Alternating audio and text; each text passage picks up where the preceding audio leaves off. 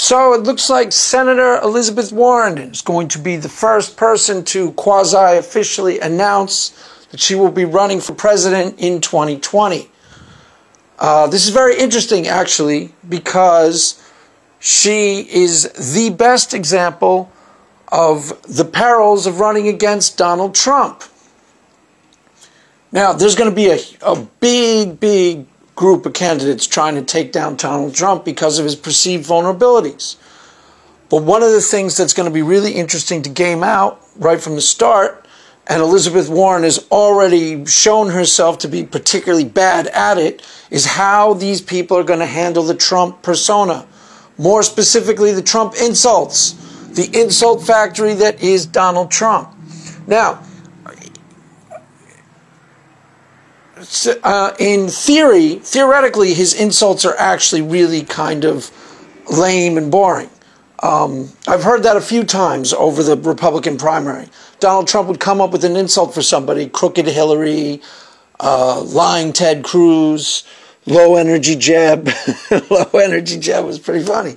And the people who are not Trump supporters or who don't like Donald Trump insist that these insults are actually mundane and really boring and not very clever. Therein lies their effectiveness. Do not be deceived.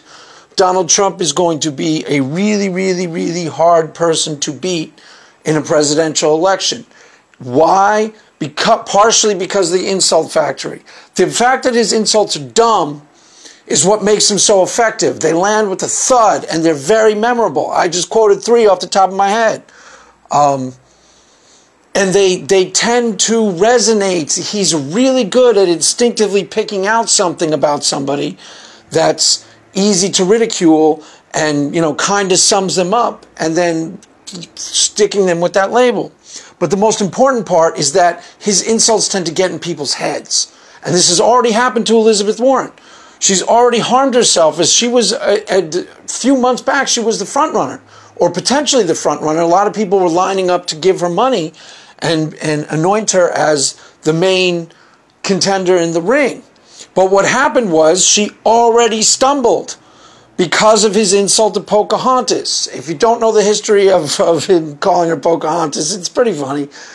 She thought she was...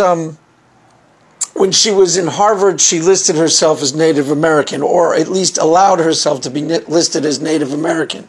So Donald Trump was, playfully and antagonistically referring to her as Pocahontas.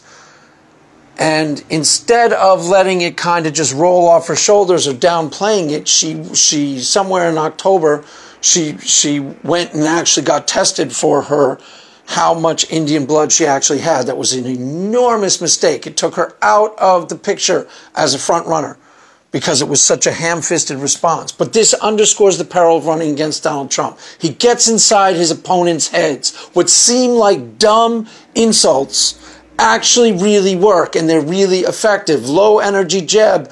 There are YouTube websites called Low Energy Jeb. I swear to God, they're in there, YouTube websites named after that insult. Those insights are memorable, and more importantly, his opponents get rattled by him.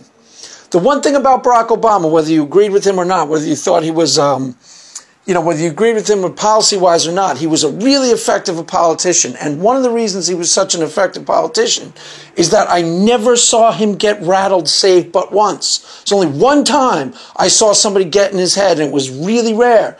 It was actually Sarah Palin. Yeah, Sarah Palin, of all people, going all the way back to when he was running against John McCain and the first time he ran. The first week and a half when Sarah Palin entered the ring, it rattled Barack Obama visibly. He started getting off his game and responding to her. This is what Trump is an expert at. He gets his opponents, even the people who aren't running against him. He's practically annihilated CNN. I can't even watch CNN anymore because all they talk about is how much they hate Donald Trump 24 hours a day. There's no point in turning around. I used to watch Anderson Cooper every single day. I haven't watched him since Trump took office. Why? Because Trump is in his head. Same thing with Don Lemon. He's in his head all the time. And he's really good at doing it, making his opponents fall apart by these seemingly fourth-grade insults. they're really effective. I swear, they're really, he might have even been potentially able to rattle Barack Obama. I only saw Barack Obama get rattled once. Like I said, when Sarah Palin first entered the ring for about 10 days, he started responding to her, and he got really thrown off of his game. And then, you know, the media started attacking Sarah Palin, and she turned into sort of a kind of a caricature. And then he was fine from that point forward. But other than that, every single person who has come up against Donald Trump, every single Republican, and every single person who decides that they don't like Donald Trump, he always gets rattled by him. He gets in their heads. So that's going to be the most interesting thing to watch as far as I'm concerned, the Donald Trump primary, how these people handle Donald Trump persona. So far, there's nobody I see who's going to be able to be good at it, as far as I can tell.